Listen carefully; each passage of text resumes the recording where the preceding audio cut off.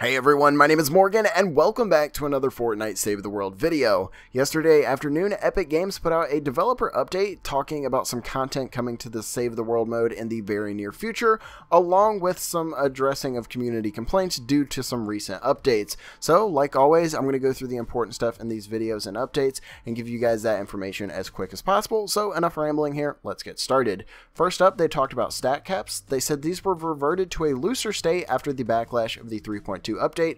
What this essentially means is if you're doing higher or lower level missions, your stats aren't going to be adjusted so drastically. With the 3.2 update, basically if you went into a lower level mission, you were dragged down so much in power level that you couldn't really do all that much. And if you went up against something slightly higher in power level, it was insanely hard. So these have been loosened up and it's a lot less restrictive. Moving on, anybody that owned a dragon weapon and it was affected by the 3.2 update where they changed your perks, you have been gifted the original schematic you had before they changed the perks alongside the current schematic after the reroll. So if you guys had a pretty great weapon, you now have that back. They said weapon perks will not be altered by Epic Games until their reroll system is implemented, and I can't be happier about that. It shouldn't be something they're doing just out on a whim. They feel like adjusting our perks, don't tell us, and then next thing we know, our weapons are screwed. So good on them for doing something they should be doing the entire time.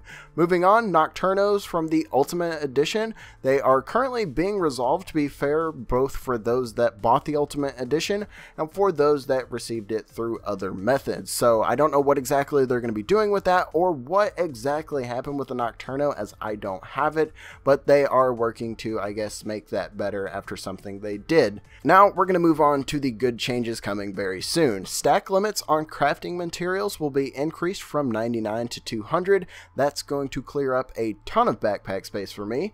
Durability loss on death will be removed completely. Can't be happier about that one. And then Plankerton, Canny, and Twine rewards will be increased to nearly double in most cases, so a more rewarding experience, definitely something to be happy about.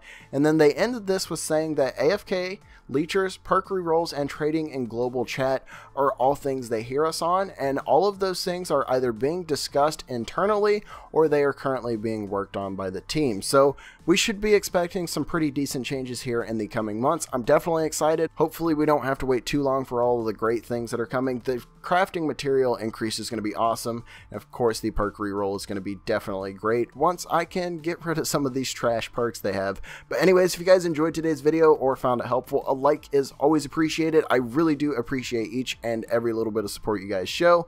And if you guys are new to Split Screen, consider subscribing for everything Fortnite and more. Once again, my name is Morgan. Thank you all for watching, and I will see you next time.